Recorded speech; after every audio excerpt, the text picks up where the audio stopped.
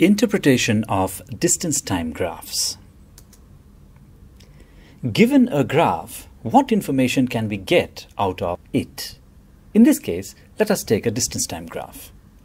Let us consider this following graph and use it to learn how to interpret a distance-time graph. And we will do so by pondering over these questions. And I have three.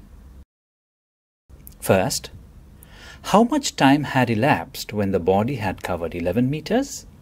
Second, what is the distance traveled by the body in 18 seconds? And what kind of motion is the body executing? So let's start with the first question.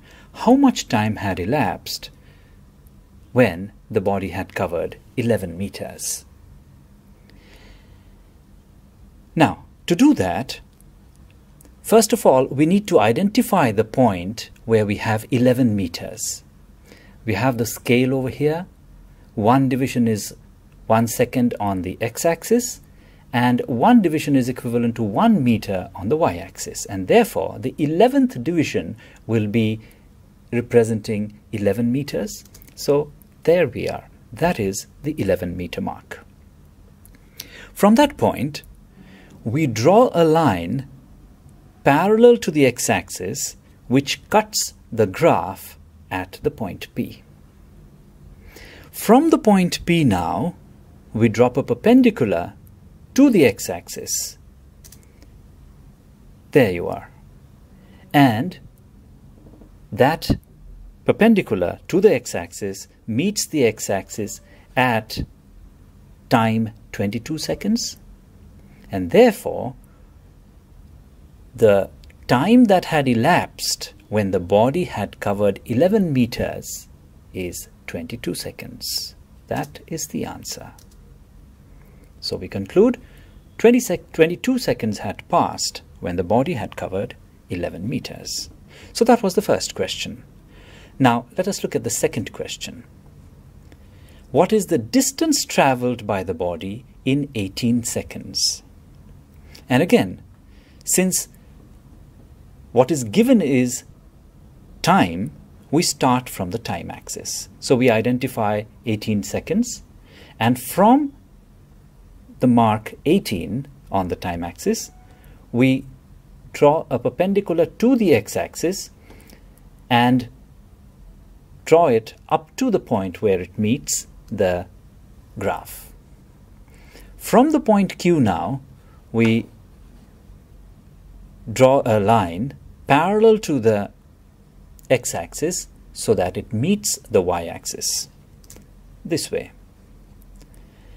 And now this meets the y-axis between exactly halfway between 8 and 10, and so that is the point 9. So it means when 18 seconds had passed, the body had covered 9 meters. There you are. So this is how we interpret graphs. There was one more question. So let's take the last question. What kind of motion is the body executing? To answer this question, this is what we do. Let us mark these points A, B, P, Q, and RS. We'll take them in pairs. And we have marked these points in such a way that, let me drop the perpendiculars, it will be easier for you to see. Let me drop this perpendicular from A onto the x-axis, and from A onto the y-axis. Similarly, let us do that for B. There you are. Now if you look, between the foot of the perpendiculars for A and B, we have a time gap of 4 seconds between t equal to 4 and t equal to 8. Whereas the difference between the distances covered between these two times is 4 minus 2, which is 2 meters. Let us see what happens for the others. So for P, this is at 12 and 6 and 16 and 8. Again, here 4 seconds time have passed, and here 2-meter distance has been covered, from 6 meters to 8 meters. Let us look at it for R and S. Here you are. And for S, this is what we have. So, again, a time of 4 seconds has elapsed, and here we are with a distance covered equal to 2 meters, from 11 meters to 13 meters. So what do you notice? Every time 4 seconds have passed, whether from 4 to 8 or from 12 to 16 or from 22 to 26, 4 seconds have passed. The distance covered has always been 2 meters, 2 meters, 2 meters.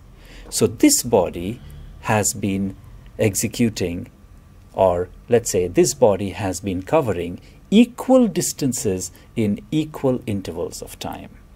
And therefore, this body is executing uniform motion.